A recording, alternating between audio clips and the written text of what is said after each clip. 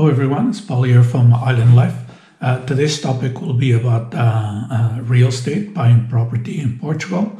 And I'm going to give you 5 tips that everybody should kind of follow through. And if you follow these tips, it'll make life so much easier for you and also allows less room for error.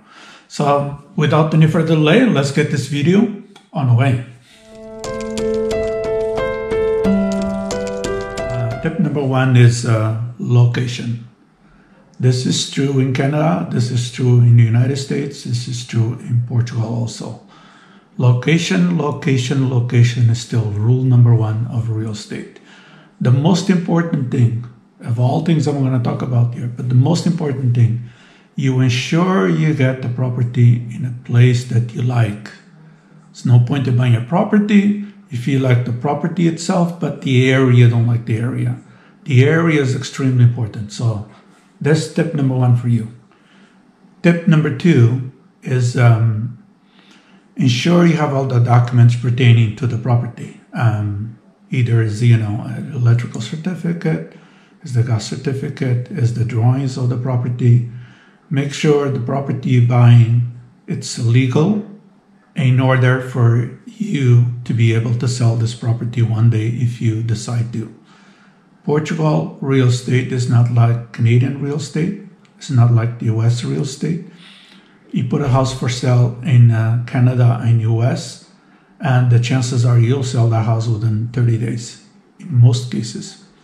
Portugal, when you're buying a property, you're basically buying it for life, almost. So when you find a property that you want, you ensure that is the property that you want, because you may have to live on it for the rest of your life, or at least for a few years. Selling a property in Portugal is not as easy as it is in North America. Step number 2. So tip number 3 is, obviously before, is the poker face.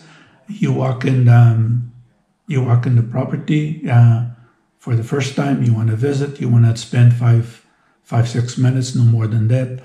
But the most important thing you can do with that is actually try not to show that you're too interested in the property. And why do you need to spend only 5 to 6 minutes? The reason for it is so you can negotiate.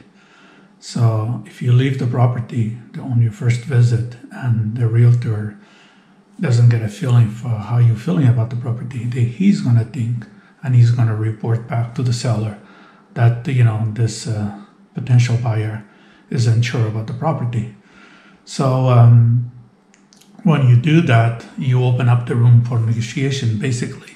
So allow a couple of days to go by. Usually the realtor tries to contact the potential buyer to get a feel for it. For 2 days, don't say anything at all. Anything that indicates you either interested or not, let 2 days go by.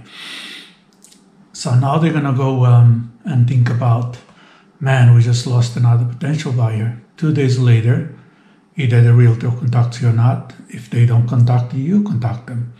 And you ask for, don't say much. The only thing you request is to book a second visit. And this time you want to spend a little bit more time.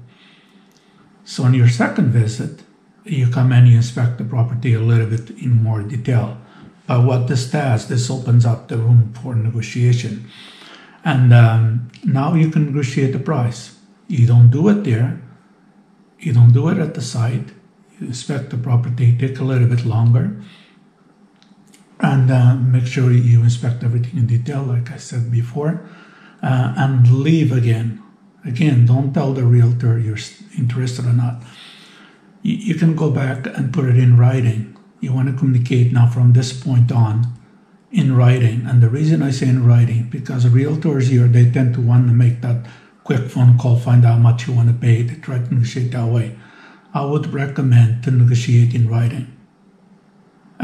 You contact the realtor later on at the end of the day and tell them you're interested in putting an offer, but you want to put an offer in writing.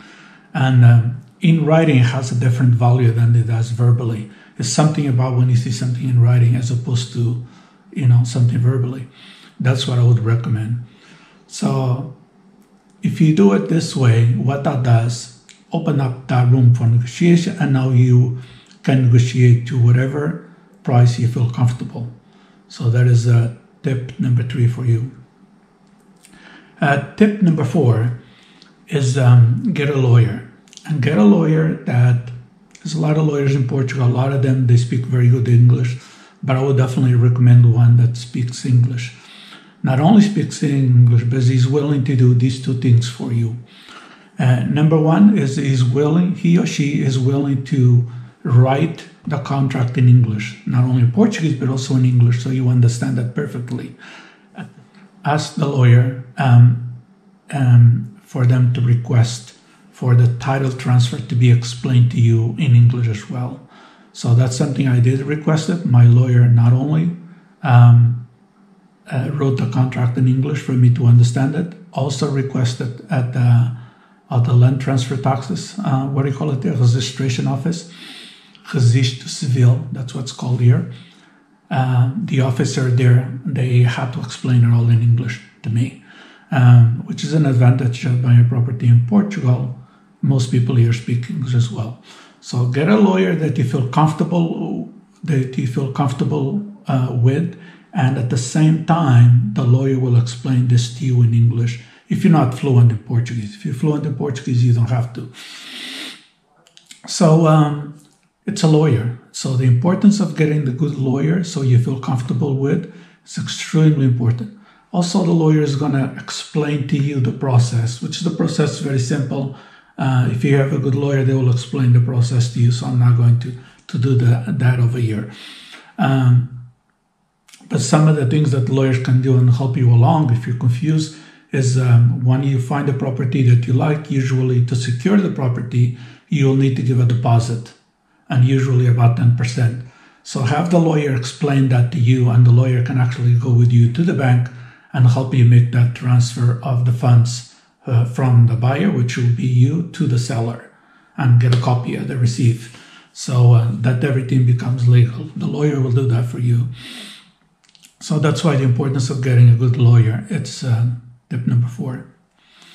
Now, tip number 5, this is equally as important, is after your first visit, after you play the poker face thing, you want to request a second visit or third visit at different times.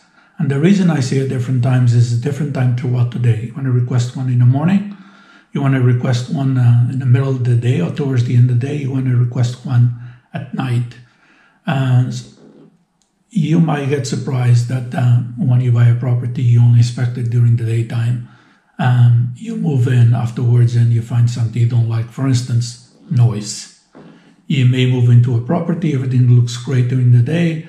You didn't hear any noise from above, below, on the sides, or whatever the case may be, because it was during the day, the neighbors are away. So try to inspect the property at night when you know everybody is kind of home, kind of thing, so you get the feel and the vibe for the property. So noise is something to consider in Portugal, unless if you're buying a separated property out there in the countryside.